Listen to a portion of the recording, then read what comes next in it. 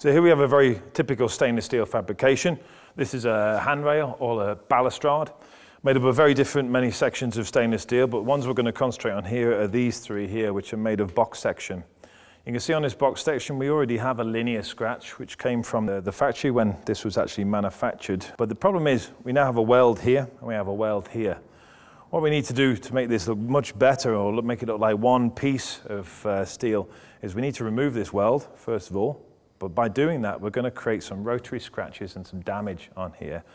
What we need to do once we've done that is put back this linear scratch and make it look seamless, as we said before. So to do that, we need a special machine called a Satinex machine. So this is a variable speed grinder set to run at very low speeds, down as low as 1000 RPM. And on these we use Satinex wheels. Now these are a different kind of wheel.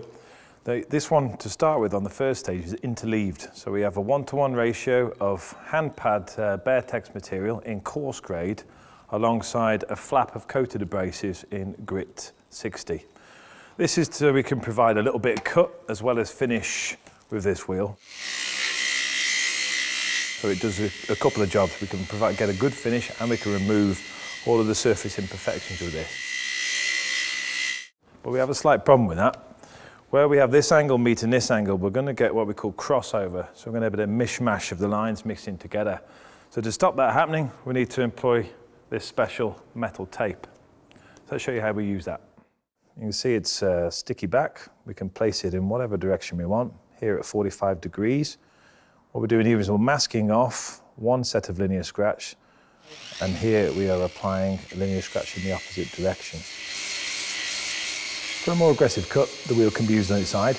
You can use this to take out deeper scratches or scratch lines that are not in line.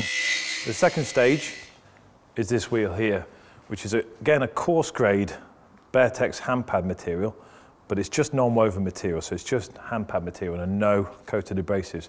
So even though it's a similar grade product, it's not as aggressive and it will give a much better finish. So now we can remove the tape. Clearly you can see the two directional lines defined by what we call a mitered joint. So here we have the finished product. You can see the linear finish in this direction, the linear finish in this direction, and the linear finish in this direction. What's most important are these lines here, where we use the metal tape to mask off one direction of lines to the other. So you've got a very defined line separating these.